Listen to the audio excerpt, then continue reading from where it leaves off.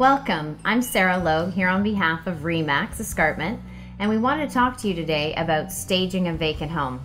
I'm joined with Trisha Ross of Ross Interiors, and she's going to take us through some of the highlights and the importance of staging, period.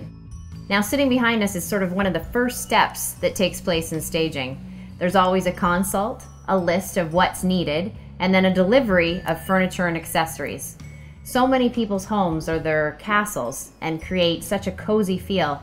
The reality of staging is, how do we open up the space and really truly show the assets of the home, not the assets of the homeowner?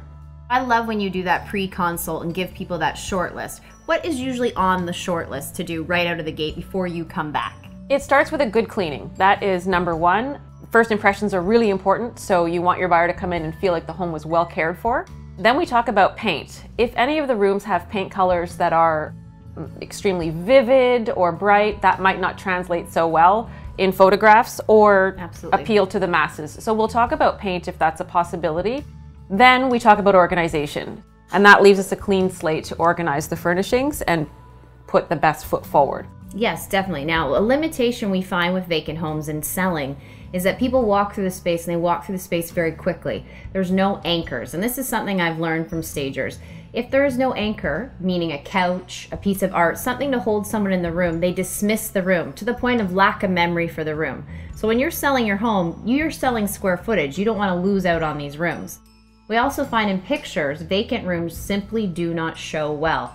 They're not giving you any point of interest or any point of reference to come look at that space. How are we going to work such a large vacant home and create that interest factor? With the furnishings, we're going to create living spaces as most families typically use them. Yeah. We will set up the kitchen, we'll set up the living room, the family room, we'll set up a dining room. We'll decorate those spaces so that they feel loved without impeding buyers from mentally moving in. It's kind of like arriving at a hotel. You don't want to see evidence of the people who stayed in that room before you. Give me just a little bit of the impact on a buyer, stage versus not staged. You had some great stats on this. So statistics tell us that staged homes spend 83% less time on the market than unstaged homes. 83%. We also know from research that buyers' impression of a home is established in the first 7 seconds they walk through the front door. That's incredible. And it truly is. I always say I can sell a house right at the front door, and you can see it on someone's face when they have that open feel when they walk in the door and everything feels fresh and clean and bright. They're engaged into the house immediately.